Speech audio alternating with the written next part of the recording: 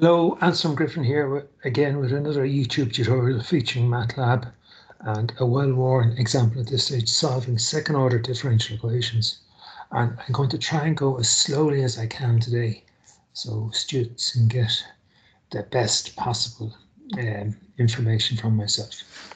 So I have this book here, Introduction to Programming and Numerical Methods, and 8.5.1 I've taken. We're going to solve, just where my mouse is there, that differential equation. Now, the author gives it here, but I'm going to try and explain it in more detail and explain what's going on. So we have d2y dt squared. The two initial values, y of 0 is 1 and y prime, or dy dt at 0 is 0, and the t is going from 0 to pi. And he doesn't say in what steps, by the way, but I'll talk about that later. So he uses z. You'd use, as in the notes, p dot. So z is z1 and z2, which is y and y prime.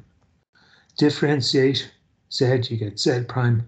Differentiate y, you get y prime. And differentiate y prime, you get y double prime.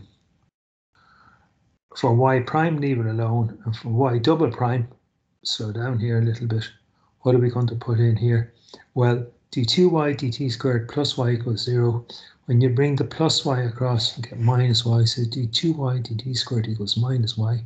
So for y double prime, we're going to put in minus y. Y prime is z2. And minus y is minus z1. Oh. We use p dot in the notes. He gives the notes, or the code here, but we want to explain a bit better, I hope. Before we do anything else, just if we're having problems about breaking it down into to first order differential equations, we might just look at this. So most STEM students, engineering, physics, math students, will be aware that acceleration can be written as d2s dt squared. So you could not solve that using a numerical approximation method, because why? It's a second order differential equation.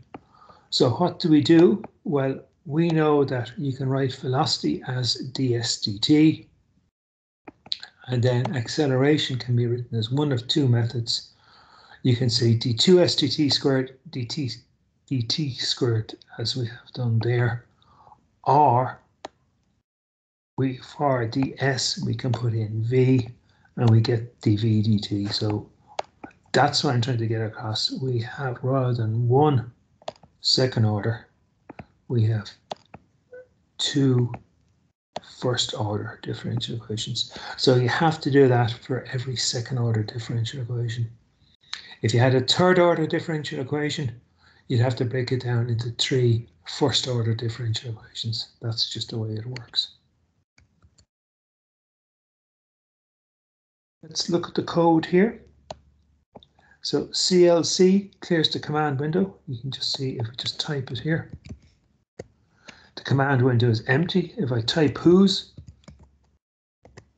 I've run this before, so you can see the variables are there. What will be the purpose of clear all? Clear all, we'll type it now in a sec. And now I just type whos again, and there's nothing. So clear all clears the workspace. And if there was any figures open, close all would shut it down, but there are no figures at the moment.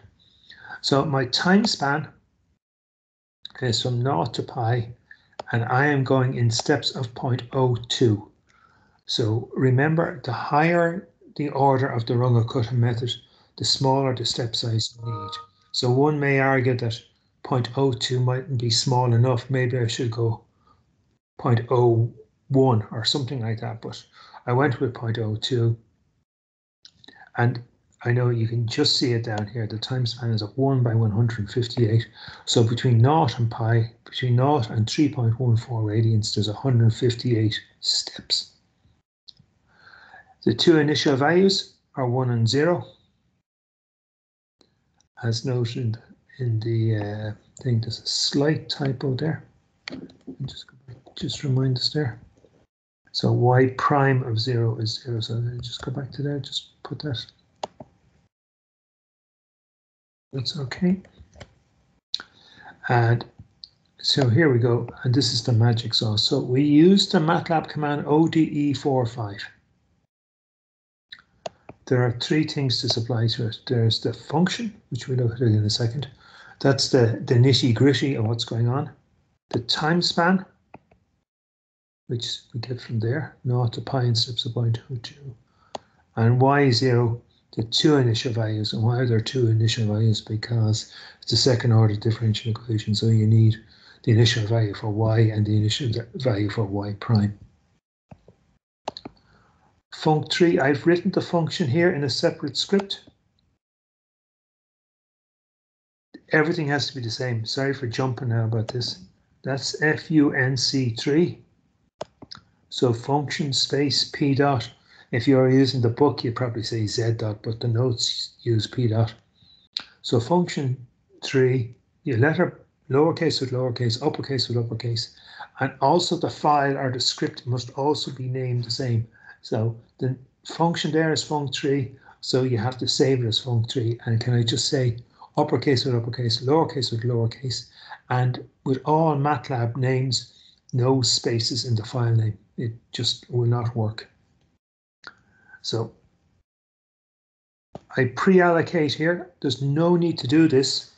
I will end up with one p dot or z dot, whatever you want to call it. It's 158 zeros. You can just see it down there. But now that wouldn't really matter. But if you had a very small step size, say 0.001, you might end up with, what would that be? That might be 1,500. No, it'd be around 3,000. But if you had 30,000, you might want to pre-allocate it so that you reserved a contiguous space in memory in RAM with zeros. Why would you want to do that? Because it will execute much more quickly if the RAM is contiguous. The initial value for p.1 is y2, and the initial value for p.2 is minus y1. And I've heavily commented it here. So p.1 is the second value there.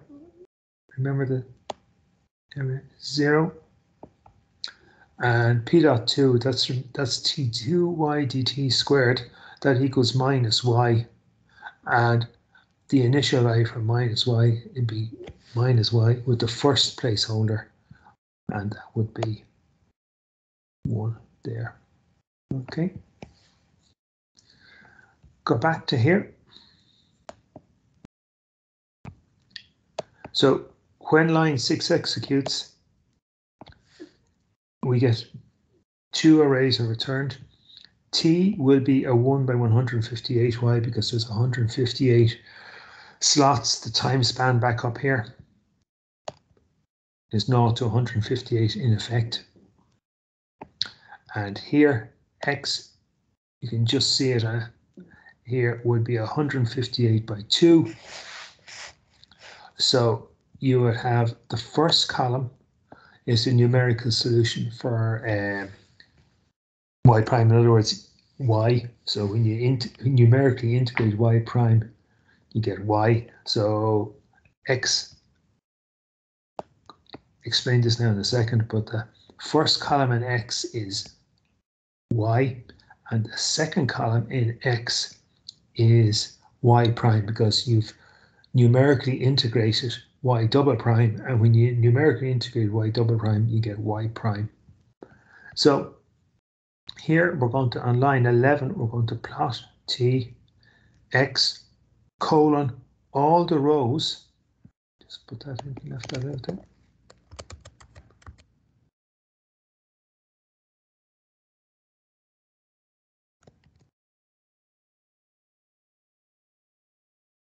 All the rows in column 1. And while I'm at it down here, I know I'm jumping a little bit, but when I think about it,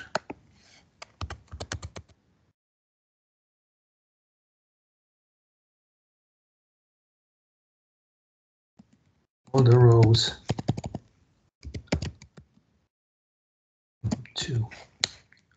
So going back to line 11, we're plotting on the x-axis t, that's 0 to, or 1 to 158, and all the values in all the rows in column 1.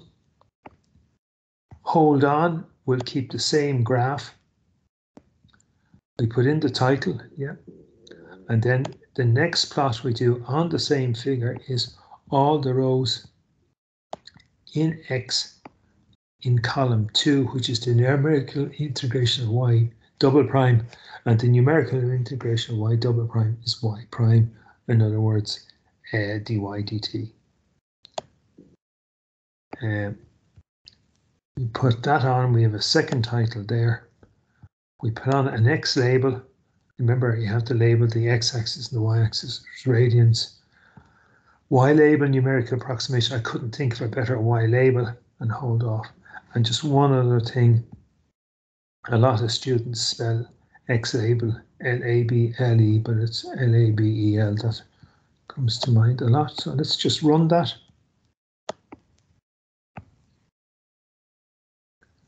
And there's our graph. Now, just one thing, I had 2 titles here, but the second title has overwritten the first. That's the only problem with that. There is a way around that, but I think we'll leave that for the moment. We've done the main thing, and that's to solve a second order differential equation. Okay, so hope that helps a little, and thanks very much for listening.